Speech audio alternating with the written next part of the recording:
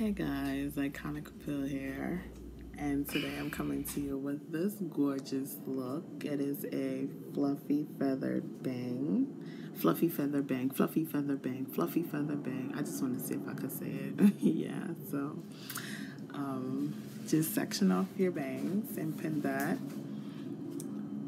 And I have a lot of new growth, so what I want to do is do my double ponytail method, and that is just a ponytail in the middle. You want to add some gel to that for a little security because you don't want to puff up.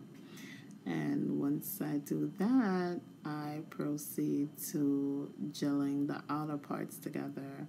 Also, I touch all those new growth parts that I don't want to look very hard and coarse once I put gel on it, just to smooth it out a little. I don't go excessive and go over it 100 times. I just do it once or twice and then that's it.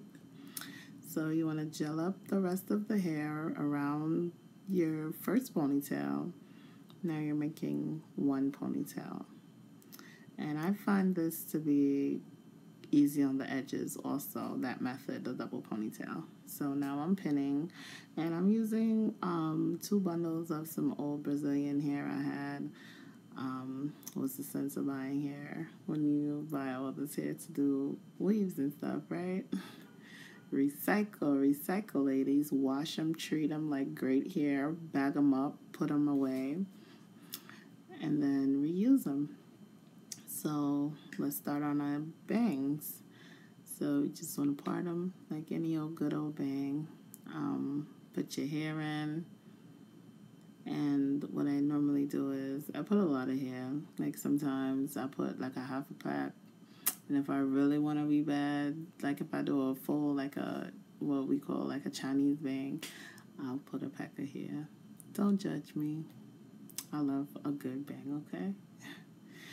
So you want to add your tracks, and after I add my tracks, what I always like to do is I always like to kind of flat iron before I cut. I don't know, it's just a thing. I think it gives the hair a better cut and a better lay.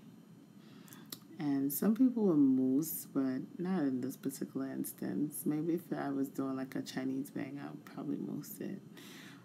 And you could already see it's taking shape, and that's just from one pass over with the ironing, then cutting it. It already gave me that, and that's the effect I'm going for. And to get this effect, so you just want to give it like a tight curl. If you're a beginner, I would suggest using a barrel curler at first.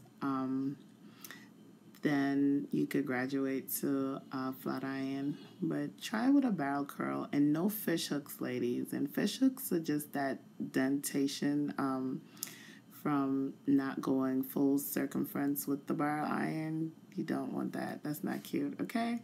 So practice, practice, practice. Like, share, and subscribe, ladies. I love you guys for watching more videos. I promise I'll put up a video every single week.